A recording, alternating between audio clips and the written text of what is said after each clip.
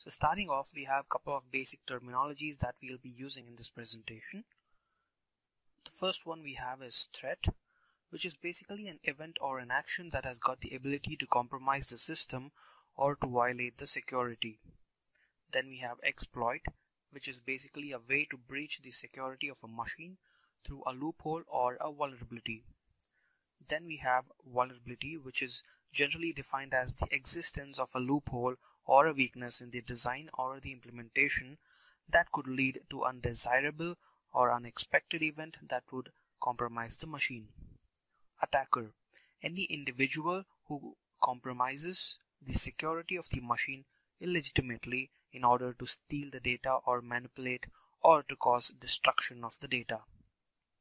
Attack, the action that is performed by an attacker that would potentially harm the system or the information stored in it. Data theft, the action of information stealing from the victim's machine is called the data theft. So, computer security in general has got plenty of meanings, but two of the major ones would be the ones that we have given here. Basically, computer security is the protection of the computer system from the theft or damage to either the software, hardware, or to the information present on the system. It generally involves the process of safeguarding against the intruders from gaining access to your systems or its resources for malicious purposes. So what are the different laws that would be possible because of the security attacks? The first and most common is the financial loss. It's quite common that most of the banks today or most of the bigger organizations today are having a bigger financial loss because of various different security attacks. The next would be the resource unavailability. It's quite common that once the attacker gets access to the system or the victim's machine, he would make sure that the resources are unavailable for the legitimate users. The next would be identity theft, about which we would be talking in a couple of other slides. But in general, the identity theft is basically a concept wherein an attacker would try to steal the credentials or the information pertaining to the victim and try to impersonate himself as the victim itself. Next we have is data loss. It's quite common that once an attacker compromises the system, he would try and steal the data or try to perform any sort of an attack that would later cause the data loss of the data. Then we have loss of trust. It's quite common that bigger organizations, once they get compromised, it's quite common to see that people would lose trust in that organization in terms of security or safeguarding their assets in the organization. Then resources misuse. It is also known that when an attacker compromises the victim's machine, first thing he would do is the misuse of the resource that he's got access to. Elements of security. So these are 5 different elements of security that's really important and based on which the whole security is made of. Firstly, it is confidentiality, which basically is ensuring that the information is accessible only to those who are authorized and have access. The next we have is integrity, which is to make sure that the information is accurate, reliable, and also complete, and it is in its original form. Then we have availability, which is basically to ensure that the information is accessible to authorized persons when required without any sort of a delay. Then we have authenticity, which is the identification and assurance of the information's origin. Then we have the non-repudiation, which is basically to make sure that any person or an individual or a communication cannot deny that the authenticity of their signature on a particular document. So let's consider the various different layers of security. So firstly, we have physical security, then network security, then system security, then application security, and user security. So under the physical security, it basically involves the safeguarding of the personal or the hardware programs, or be it the network peripherals, from the physical threats. Then next we have is network security, which would basically be summed up as the protection of the networks and their services from unauthorized modification or destruction. Then we have system security, which is basically to protect the system and the information from any sort of a threat, such as unauthorized access or corruption or being misused. Then we have the application security. So this would cover the way the softwares are generally being used, or even be it the hardware or any sort of procedural methods that could be taken care for protecting the application. The next we would have is user security, which basically is to ensure that an authenticated and an authorized user is only allowed to log in and perform any sort of functionalities he's authorized to do. What are the risks that are pertaining to the domestic users? So it's quite common nowadays that the whole world is going digital, and it's also quite common that most of the domestic users would be susceptible to these different kind of attacks. So the first one would be the email attacks. Basically the victim would be susceptible to attacks such as phishing or spamming or any other sort of scams. And next we have is malware attacks. So right after the email attacks we have malware attacks. Basically it's quite well known that emails are the biggest carriers of the malwares, so henceforth it falls under the second attacks that the domestic users are susceptible to. Then we have the DOS attacks, which is nothing but the denial of service attacks, which is basically the unavailability of a service for a legitimate user. Because when an attacker wants to compromise or compromise that machine or that IP address, he would bombard that particular IP with enormous amount of packets that the service goes down. The next is identity theft, which basically involves an attacker to impersonate the targeted victim and try to use it for his personal gains. The next is packet sniffing. This would involve the attacker to intercept and try to get some information out of the communication that's been happening around. So what are the things that are to be secured? So the first thing would be the hardware. Basically that would include your storage devices or your hard disks or your laptops or your smartphones for that matter. Then you would have to make sure that you secure your softwares as well, right from the operating system to all other applications that come under it.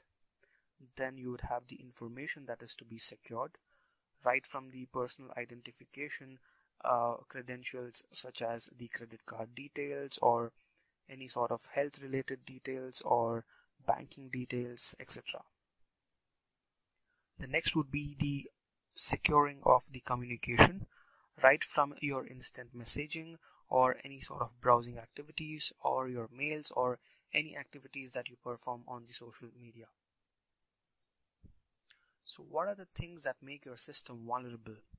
The first thing would be low security awareness, then no implementation of security systems, then default settings for applications and software, then not following the standard security guidelines, then insecure online activity. So how do you make your system secure? First thing, you need to implement data access controls. So which would basically involve you got to monitor the system activities or activities that happen onto your system, such as who is accessing what kind of file or what kind of data. And the next would be system and security administration.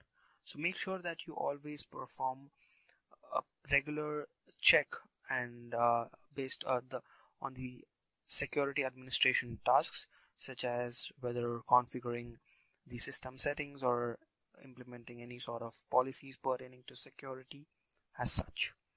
The next we have is system access control. This is basically to make sure that only the authorized users get access to the files that they're allowed to access. Then next would be the system design, which would basically include different security implementations being brought into the actual software design, such as privilege isolation or any sort of such secure system designs. So what are the basic security guidelines? So the first would be the use of strong passwords, or even the use of strong and complex passwords. Then you have the use of antivirus, then regular backing up of your important files and documents, then using encryption and digital signatures, then using firewalls and intrusion detection systems, then regularly updating your operating system and other applications, not revealing too much of information on online social networking sites, awareness of the present world security scenario and new attacks. Hello everyone, in this presentation let's look into the concept of internet security. So internet security usually involves the protection of the user's data from the unauthorized access or damage when connected to the internet. Most of the times, implementing a proper browser configuration would help in protecting the personal information, preventing malware infection, and also prevent damage caused due to a cyber attack. So before we get to know more about the internet security, it's really necessary to know and understand what exactly are cookies. A cookie is basically the information which is provided by a web server to a web client and then sent back unchanged by the browser each time it accesses that server. When this website is revisited, the browser sends the information back so as to recognize the user. This is invisible to the user and also is intended for improving the internet browsing experience. So what are the security issues pertaining to the instant messaging? So the one would be the social engineering, which we would be discussing in a couple of other slides. Then the next would be spamming. Security measures that could be taken for instant messaging. So make sure you do not reveal personal information and do not accept links received from unknown sources. Make sure to block those users that send you unsolicited web links, and make sure you use strong and complex passwords. And also make sure that you sign out of your IMs after you are done using it. And always make sure to uncheck the remember password option. So what are the online risks that the children are susceptible to? So the one would be misleading URLs. And next is the sexual harassment online, that would include cyberbullying or any sort of child pornography. So what are the risks that are involved with social networking sites?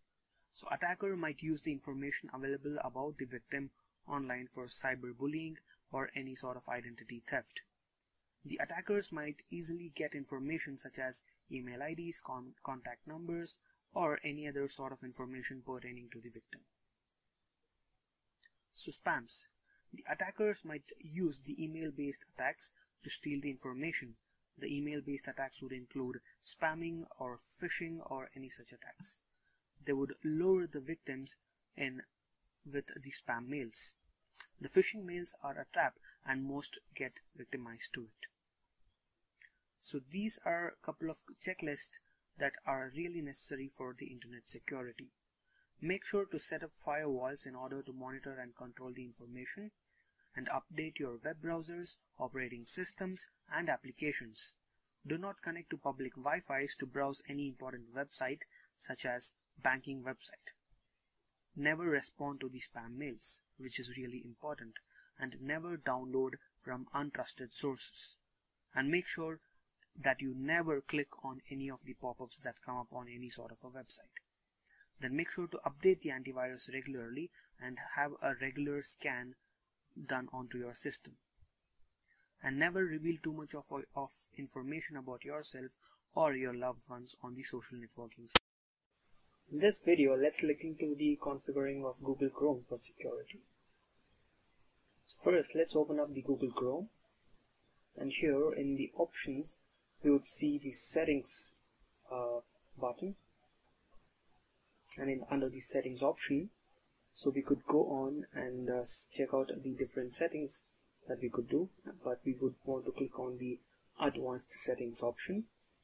So here we could see all the other different options that we have with respect to the privacy.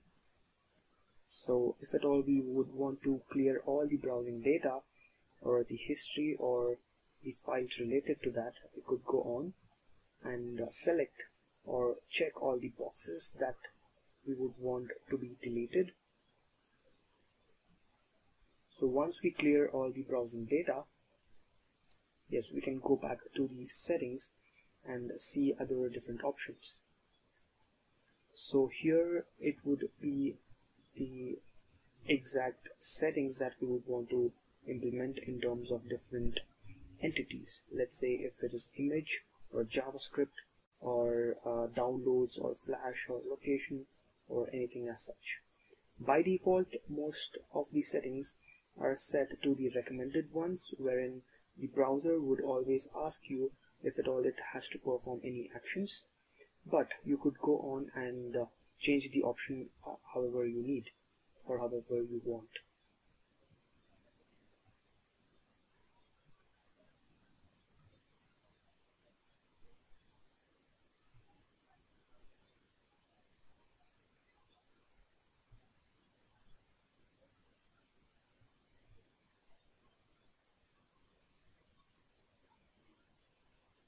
So we could make the changes as per our needs.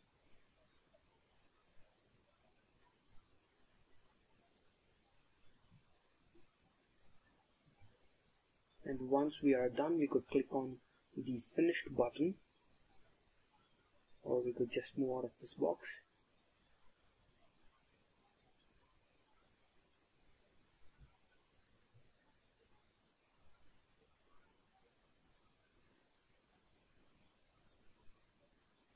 Now let's look at a couple of other different settings over here. So here now we see the HTTPS or the SSL settings, wherein we could see the different certificates that are being trusted by the browser.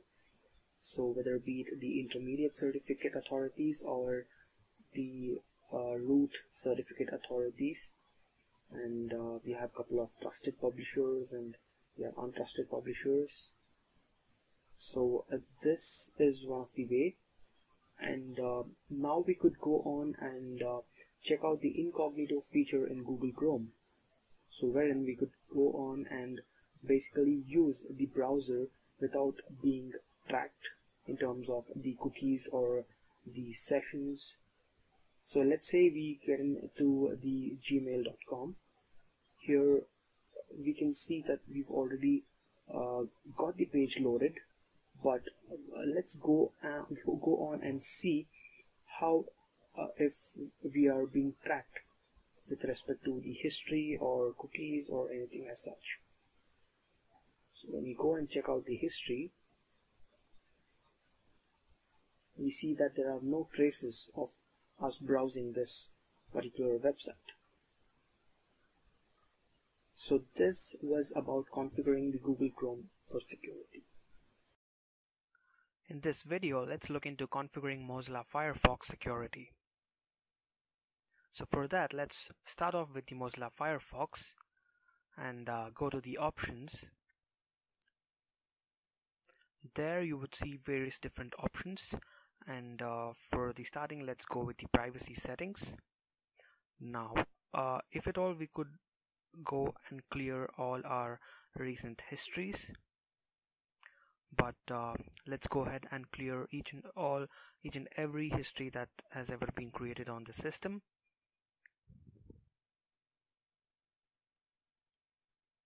So once we clear this, we can also go and remove the individual cookies, but as we have already removed all the traces, I think we won't be able to get anything from there. So now we would go into the security of it. So here we can select various different options.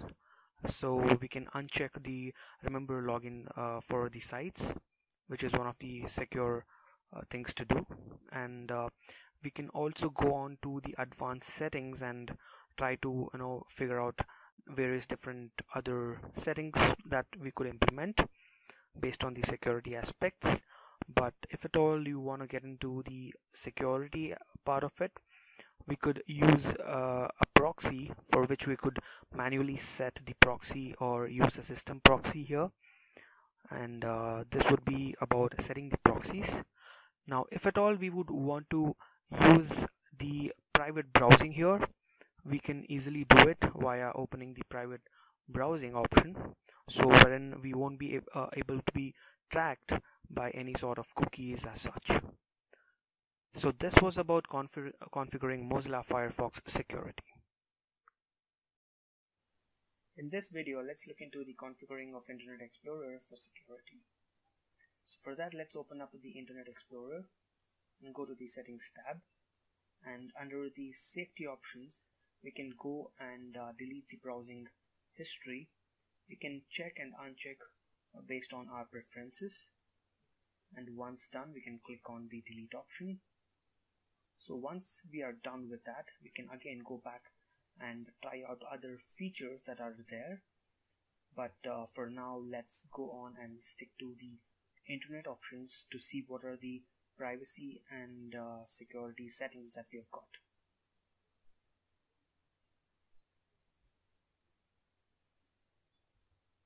So once we click on the internet options, we could see various different tabs, but let's go to the security tab, and here we could set the security based on our preferences or our choice, so whether be it high, low or medium.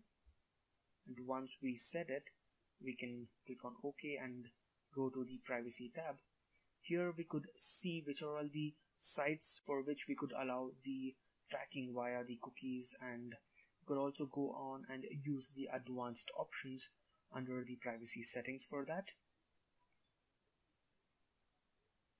So once done, let's also go back and see the private browsing basically, which is similar to the incognito mode in the Google Chrome, which would allow you to browse without your cookies or history or sessions being tracked. So the next thing that we could do is go back to the internet options again, and we could set the custom level security settings. So with respect to the whether to enable or disable the JavaScript, or whether or not to allow the downloads by default, or do you want the browser to prompt if at all the file gets downloaded, and so on and so forth. So based on our preferences and choices, we can disable or enable various different options that are present here, and this could be set as the different levels of security.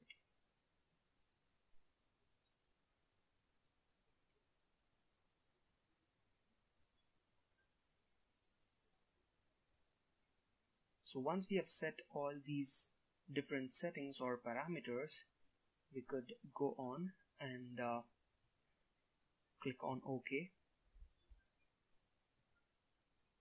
So we could again see whether high, medium or low. For now let's keep it high, and we could click on OK.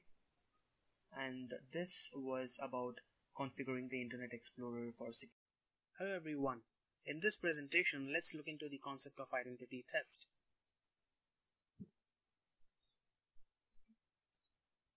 So identity theft is basically a crime wherein the attacker would obtain the information pertaining to the victim's identity, such as social security number, date of birth, the driver's license or credit card details, etc., and manipulate those information for his or her personal gains.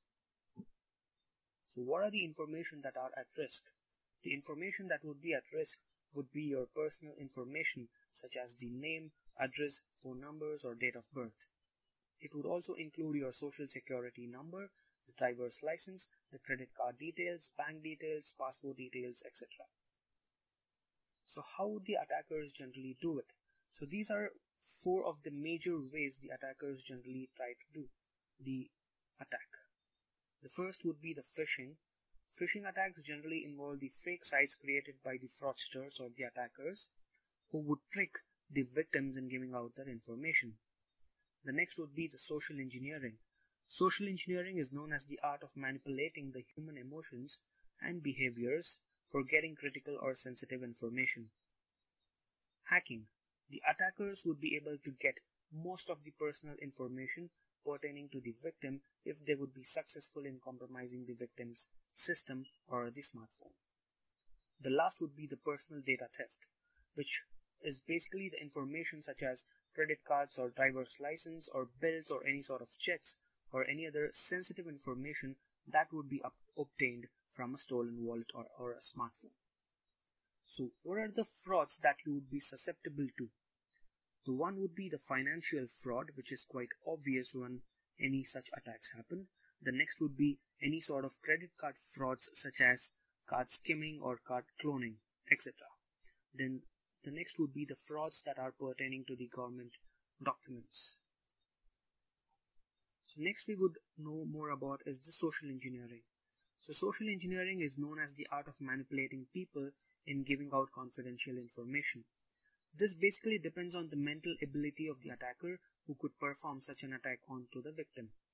The attacker would be possible to gather sensitive information such as bank details, health-related details, credit card numbers, passwords, or any other information possible. So what are the different types of social engineering? So the major two different types would be the human-based social engineering and the computer or the machine-based social engineering. So under the human-based social engineering, again, we would have shoulder surfing, wherein an attacker would be standing somewhere nearby the victim trying to see what password or what the victim is trying to do. And the next would be the dumpster diving, which is gaining information from any sort of dumps or any sort of things that are thrown away by the victim. The next would be the eavesdropping.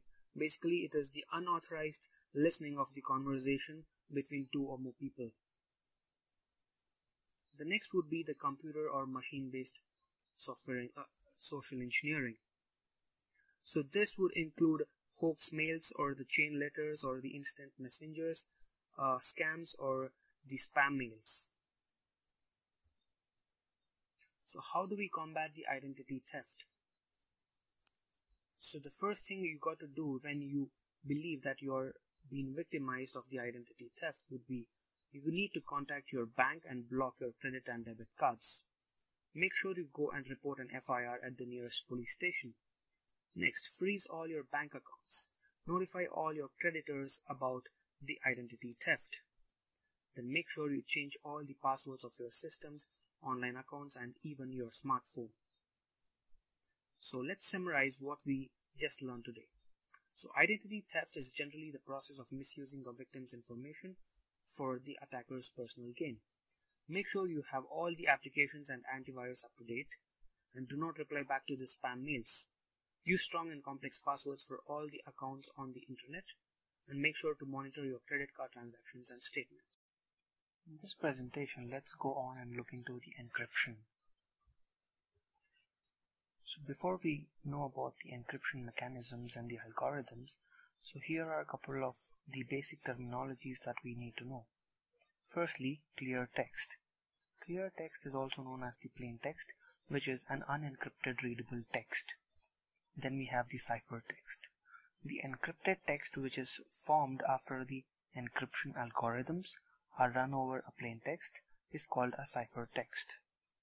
Then you would have an encryption key. This is the key that is used to encrypt or to decrypt the data and is called the encryption key. So what exactly is the encryption? So it is the process of converting the data into a ciphertext that wouldn't be understood by any unauthorized person. So to decrypt the encrypted file, a person needs to have access to the secret key or the password that enables to decrypt it. The major use of encryption is to protect the sensitive information during the transmission and storage. So what are the key objectives of encryption? So the one would be the authentication. The origin of the message could be verified by the receiver. No other user would be able to send the message to the recipients as the legitimate sender. Next would be the data integrity. Once the message is received, the receiver can check whether the message was modified during the transmission or not. The next would be the non-repudiation, where the sender of the message under no circumstances would be able to deny that they sent the message. They did not send the message. So what are the primary uses of encryption? So the first would be protecting user credentials, then safeguarding the sensitive information, then it provides a secure channel to communicate, then it provides a higher level of trust during the file transfer, then it also assures the sender's identity. So what are the various different encryption types? We generally have three different encryption mechanisms. One is symmetric encryption, the next is asymmetric encryption, the third one would be hash function. So let's look into the symmetric encryption. So in this type of encryption, the sender and the receiver would have the same key for encryption and decryption. So as we can see in the diagram, the plain text gets encrypted using a symmetric key, and then the ciphertext, once it's formed, it could be again decrypted using the same cipher key.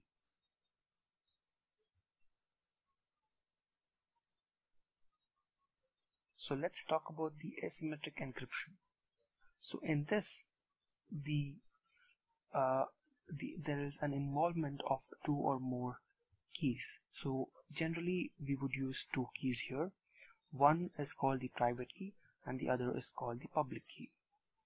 So the public key here is used to encrypt the messages, and the private key is used for the decryption of the messages.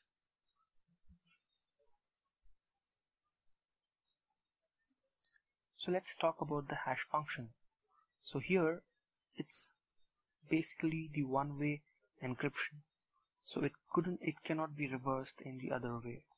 So let's say the input is Fox. It is run through an algorithm, a hash function, and is converted into a hash sum. So on the second line we could see that the sentence, which is the red fox runs across the ice, is again run through the hash function, and we would get a hash sum. So similarly, this hash sum could not be reversed back to the actual plain text. So digital signature.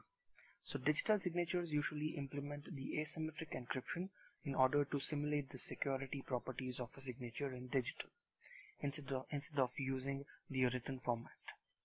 There are two keys involved in this process, a private key for signing the messages and a public key for verifying the signatures.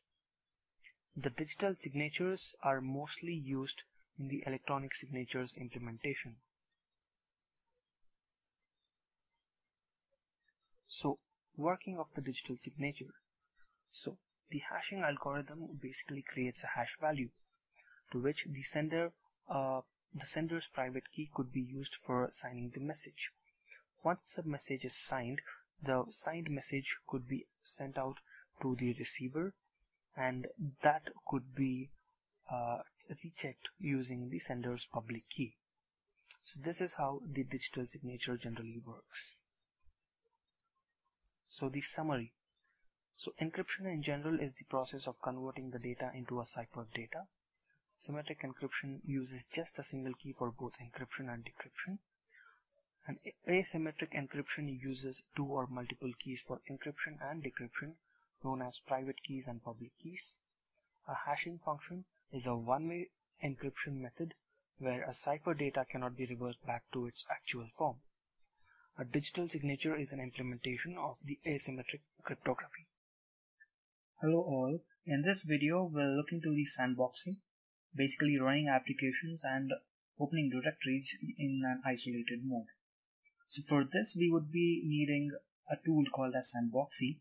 So there are plenty of tools out there, but we could download Sandboxing from the website shown in this video. So it's a very simple downloading and installing kind of a procedure, and once we download it, so we could just run the .exe file, and go on with the installation process.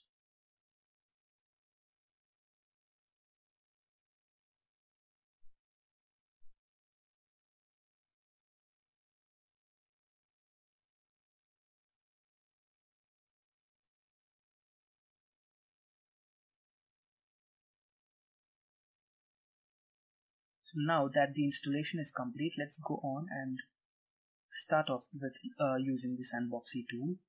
So we would be given out various different options to try in this, but let's go and finish this installation and let's start off using this.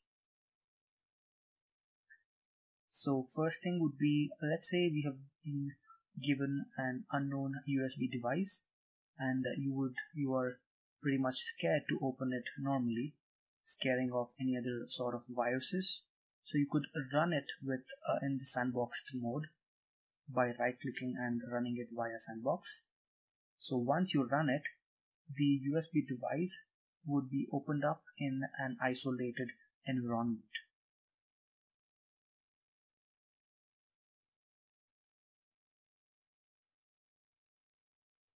So now that we can see that the yellow colored border for this particular dialog box is basically indicating that this is being run under a sandboxed mode.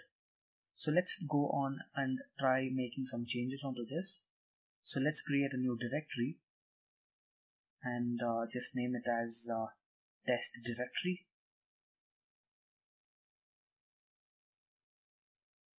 So once we are done, we know that we are running this under the sandboxed mode. And let's go on and see under the normal mode if that directory is present.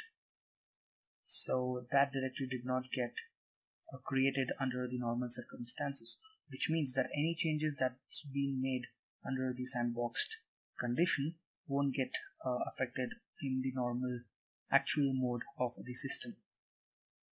So on the other hand, we could also go on and try browsing using the sandboxed mode, for which we can open up the sandboxed web browser.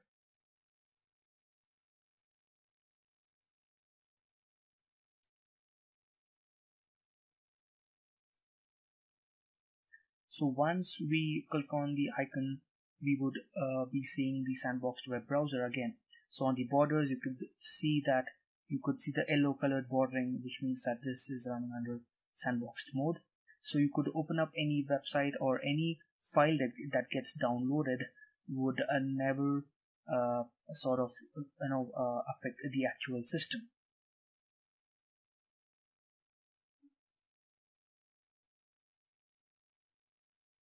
So this was basically running the browser and directories or the folders under the sandboxed mode. Hello everyone. In this video, let's look into the scanning of files using online virus scanners. So for this, we would be needing any file. So here on our desktop, we have file.apk, which is an Android application package file.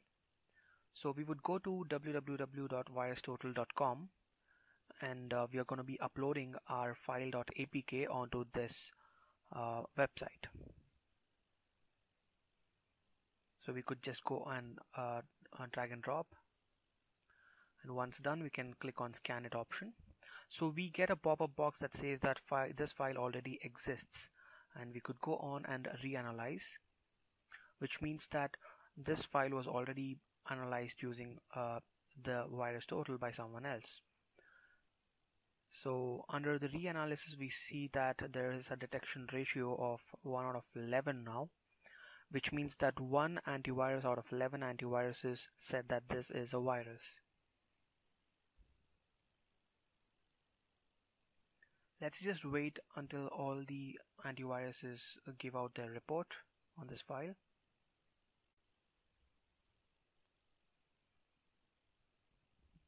So now we can see which are all the antiviruses have said that this file is non-malicious. So the ones with the green tick say that this file is completely safe. So we have the detection ratio to be 2 out of 58, which is really good, which is close to 4%, and which means that the possibility that this file being non-malicious is really high. So once the analysis is done, we can go on and see, and here we could see the user ratings, whether if the users voted it as malicious or non-malicious. We can get couple of other file related details as well. So as this is an APK file, we could go on and see the different features of this file that include the metadata information, or be it the Android manifest.xml file, and various other information. So we could also see if this file has got any sort of relationship with any other files, and we could here get the MD5 hash or the SHA1 or SHA256 hash of this file. And we could also see if anyone has commented on this file, or even we could go and give a comment once we sign in. So this was about analyzing files using online scanners called VirusTotal. In this presentation, let's look into the concept of secure online shopping. So the possibility of ease in shopping and also the ability to compare the products and prices at one go has made the online shopping the best place for consumers. People who shop online generally prefer buying using the credit cards. And credit cards are still preferred for online shopping because of their flexibility that they provide to buy the goods instantly. And the major reasons for online shopping would be the availability of the product and the elaborate product description with reviews and comments from various other users, and coupons on or deals available for that particular product, and then the option of quick buying. So when we consider the online banking, so it's basically the process of transacting or paying the bills over the internet. The users are generally allowed to make deposits or withdrawals and also foot the bills with a single click on the internet. So when we consider paying with the credit cards, it's still preferred as the best mechanism for online payment, and it is used vastly due to its ease of use and also for the ability it gives to pay the bills for a later date. So when you consider the credit cards, it also comes with the credit card frauds that surrounds the whole ecosystem of the credit cards itself. So considering this, there are a couple of very well-known credit card frauds, such as the credit card skimming or cloning, then the stolen card fraud, then you have the shoulder surfing, then you have the identity theft, and many other frauds. So when you consider credit card skimming or cloning, the attacker would generally clone the victim's credit card without his or her knowledge. And under the stolen credit card fraud, it would basically be that the attacker would try to take out as much as money possible out of the stolen credit cards. Then under the shoulder surfing, an attacker would try to get all the credentials pertaining to the credit cards just by standing beside or near the victim. So under the identity theft, it's basically again the attacker tries to manipulate various different documents or tries to steal the document or the identity of the victim itself. And there are plenty of other more credit card frauds when it comes to the credit card industry. So there are a couple of secure practices that could be done in terms of the credit cards. The first would be, do not share your credit card details with any other. Keep track of all your transactions and make sure to check if the site where you're performing your online shopping has the basic security implementation such as the HTTPS or the SSL. Check if the site is of a well-known and a trusted organization, and make sure you do not buy from any shady or unknown websites. And make sure you do not share more information about yourself on the social media platforms. And make sure to use a strong and complex password, and also with the OTP or the two-factor authentication. The next would be check for a confirmation email after you have made a purchase or a transaction.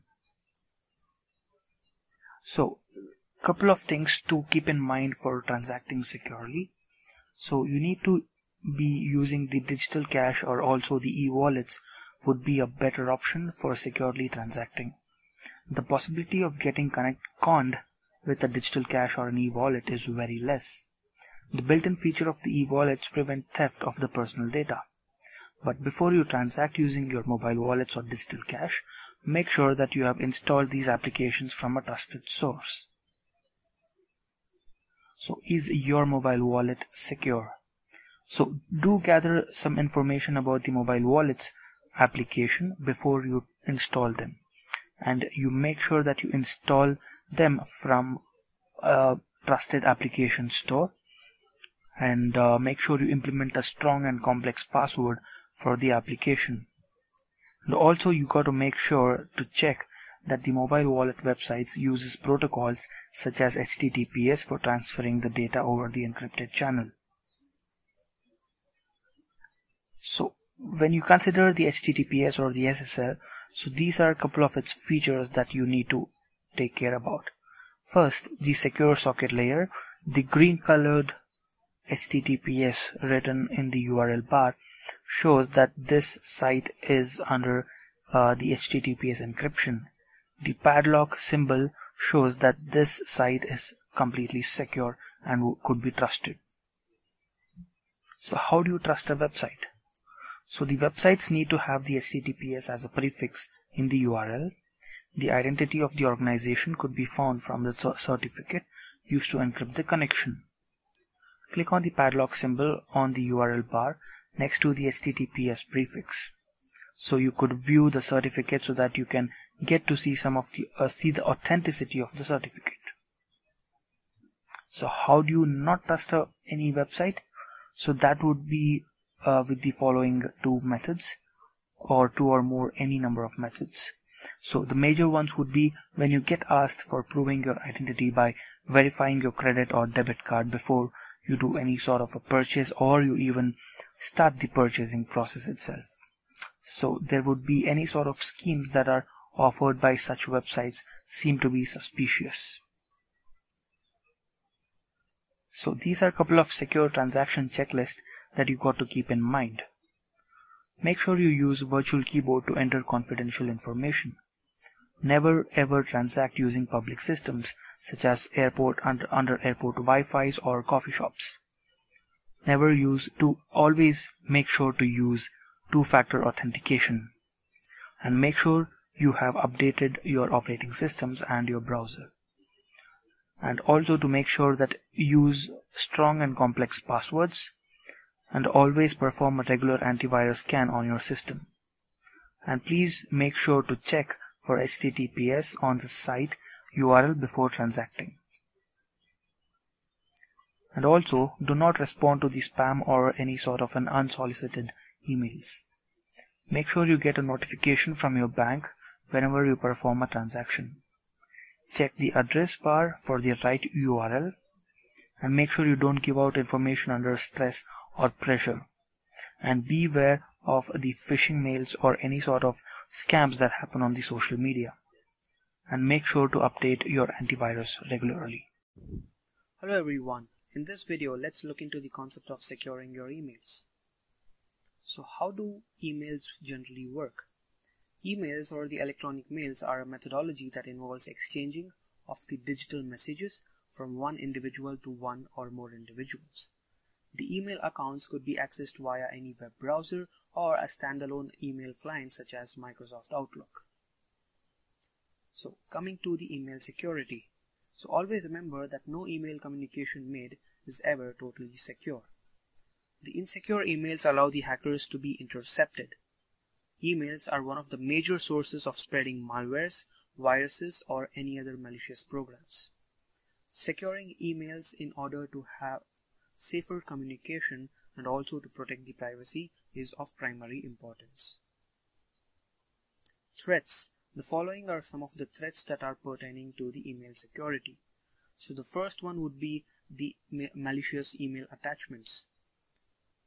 Basically, it's quite well known that the emails are the biggest carriers of the malicious attachments, which tend to compromise the user's system. The next would be phishing. So phishing mails are the ones that generally lure the victim to provide any sort of their personal data. The next would be spamming. So basically the user may receive any sort of a spam mail or an unsolicited mail that would contain a sort of a malware, allowing the attackers to take control of the victim's system. The next would be the malicious user redirection. Basically, this would involve the mails that would contain links to the websites that would host malwares. The next would be the hoax emails. Here, the user may basically receive a hoax email telling any sort of false information to the victim. So malicious attachments. So most of the times the email attachments are found to have been diagnosed with the malicious attachments. So most malicious attachments usually install the virus, trojans, spyware, worms, etc. So what are the countermeasures? Make sure you scan all the email attachments before downloading. Do not open attachments with suspicious file extensions, and never ever open the email attachments from unreliable sources. Check if the email was received from the actual source itself. Spamming. So spamming basically involves the process of sending unsolicited bulk emails, resulting in the overloading of the receiver's inbox. Spam emails generally contain malicious programs that would include viruses, trojans, worms, etc. Countermeasures. Make sure to avoid opening up the messages that are marked as spam by your mailing application, and make sure to use anti-spamming tools, and never open unknown links that are posted in the mails that you feel suspicious about, and make sure to report suspicious emails as spam. Use mail services such as 10-minute mails for small unwanted subscriptions. Do not post using your actual email addresses on any public forums. So what are hoax emails? So hoax emails are the messages that generally exploit the human emotions and behaviors with the non-existent threats. A scam mail would generally ask for personal sensitive information such as bank details, credit cards or debit card details, etc. So procedures for email security. Make sure to use strong and complex passwords. Provide alternate mail address for mail recovery. Using the HTTPS for browser connection is really important. And make sure to disable the remember me or keep me signed in functions. Avoid unwanted email using filters, and make sure to digitally sign your mails. And clear your spam box regularly, and also scan email attachments for malwares before you download. In this video, let's look into the protecting of the systems using antiviruses.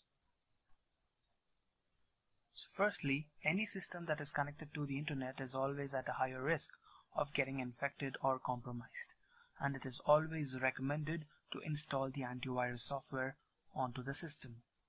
The viruses can generally hinder in the performance of the system and would also delete or modify or manipulate or cut up the data that is stored in the system. In the meantime, the antivirus application protects the system against the viruses, trojans, worms, etc. So why do we use an antivirus program? So as the whole world today is digitized and most of our important documents are stored on the systems or cloud or computers, it is very significant to protect those data. So to fend off the malicious attackers, it is really necessary to use the antivirus program. Also, to staying away from the fraudulent websites that would indulge the victims in some sort of a phishing or vishing attacks. And also to combat various malicious programs such as worms, trojans, adwares, and spywares. So how does an antivirus work? So there are two different methods where an antivirus would work.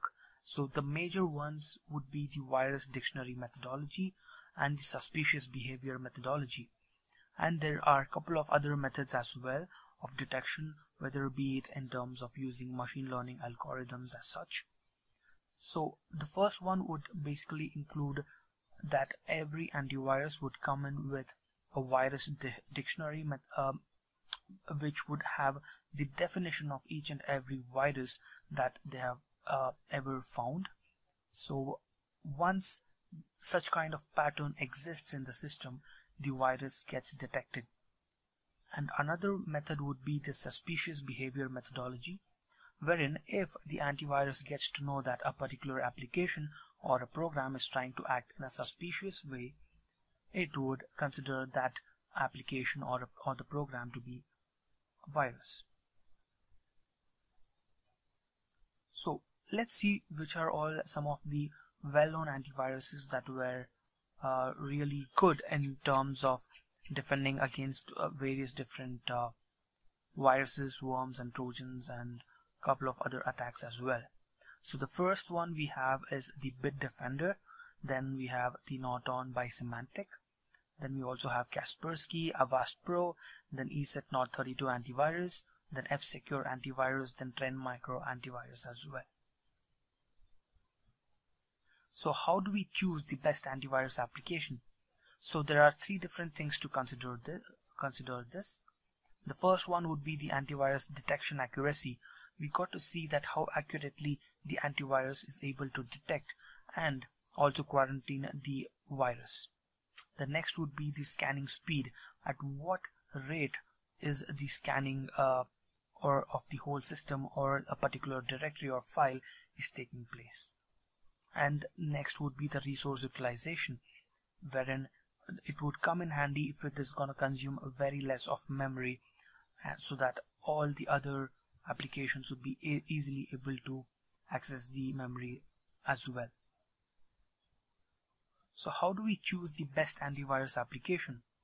So we got to consider these different factors before choosing the best antivirus application.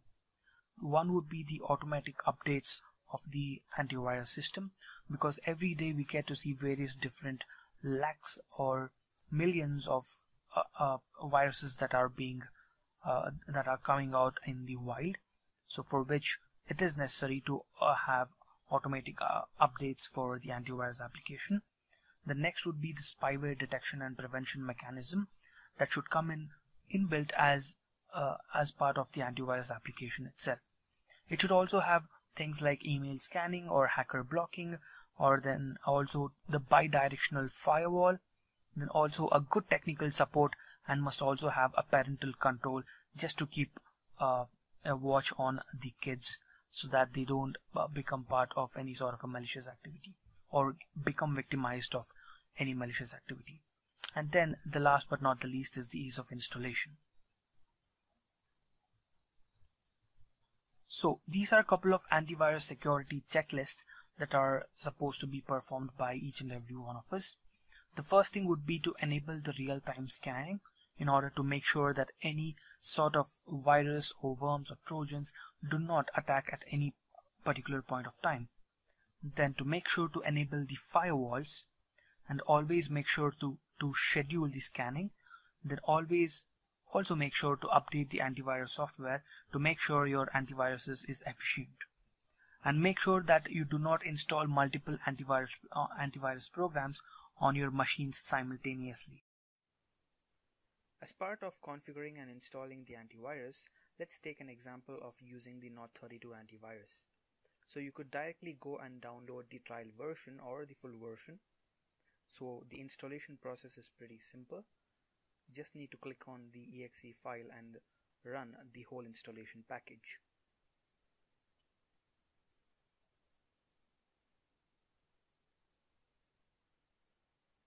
So once you click on the installation package, it would then download the whole package.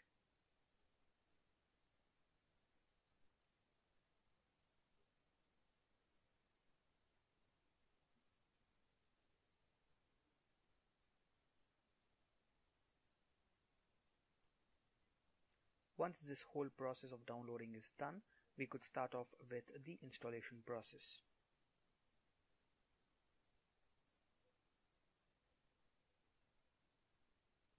So we need to agree to the end user's license agreement. After that, we could click on the enable option here, and now we can click on the install button so that we could start off with the installation process.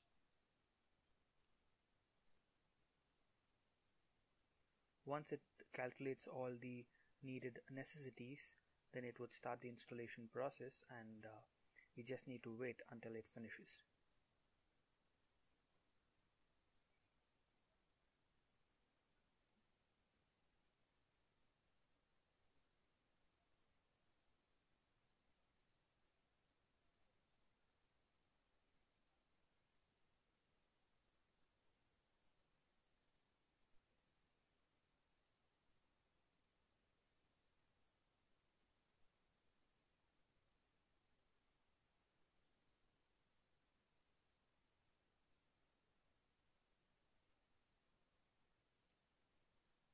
So let's just wait till the installation process is done.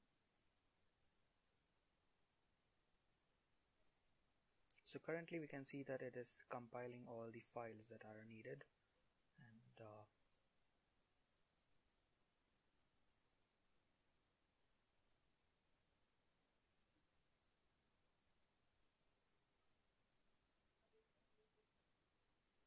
so it would ask us various different issues, but this is pertaining to the Sandboxing. But yeah, so once the installation is done successfully, we could continue, and we could start using it.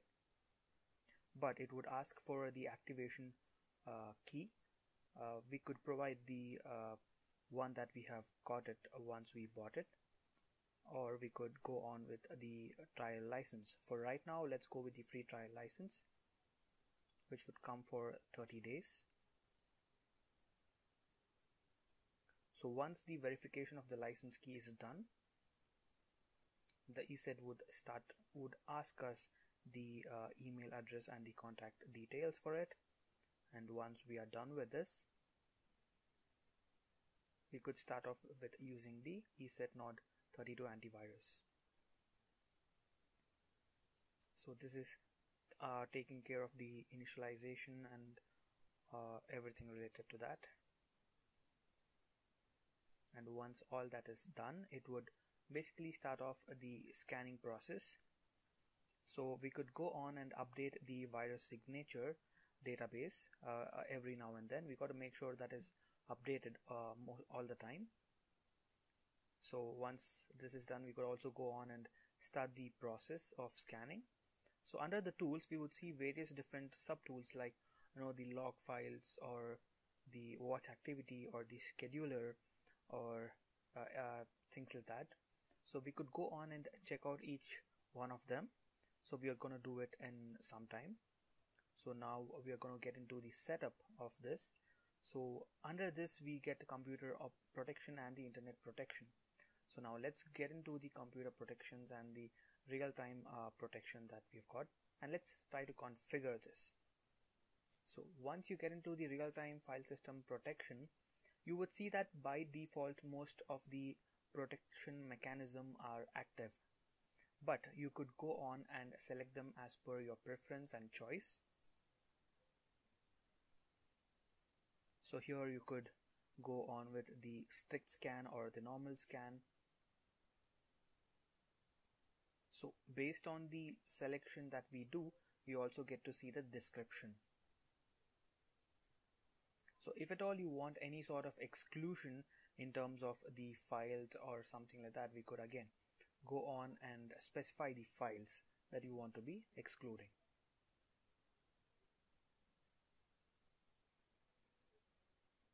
So there are a couple of additional parameters as well. So you could go on and check and see if you would be actually needing it, then go on and use it, or else you could deactivate it.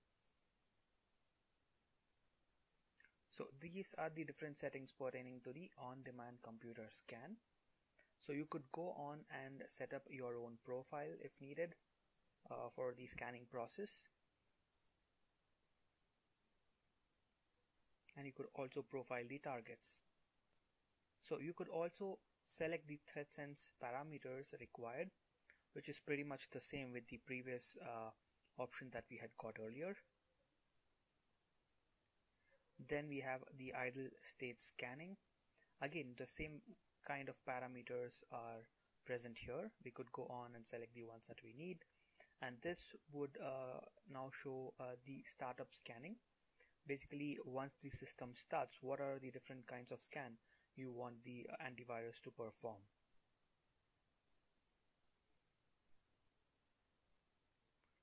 So in the similar way, you could also perform the scanning on the removable media, or you could also enable the document protection by default, and so on and so forth.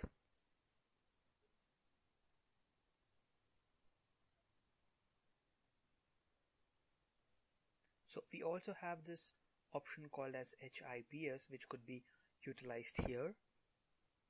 Then again, the process of updation and all that, so you could set your profiles based on your needs. So web and email, you could set up your email client and make sure that all your setup or any sort of information you want will be available at your email. And also you get as the email client protection. So whether be it your Microsoft Outlook or anything as such.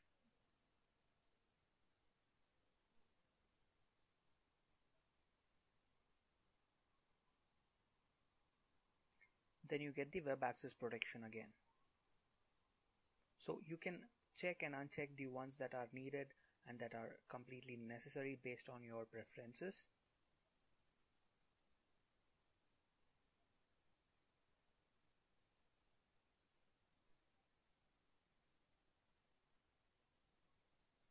So this would be the anti-phishing protection again, if this is one thing that has to be enabled. So again, under the tools, as we had seen before, you could get to see the log files, the proxy server settings. You can also configure the proxy settings here, and also the email notifications. So once you give out your email information, it would send you the notifications if any changes happen. So you also have the gamer mode, basically, which would require applications to run on the bigger screen, as in the full screen mode, so for which you would be needing all that. So once you're done, you can click on the OK button and go on with your configured setting. So this is basically the setup, and even under the internet protection, as we had seen a couple of seconds back, so it's the same settings again here that we could use. So once done, we can click on OK and we could start the computer scan. So this was about setting up the antivirus.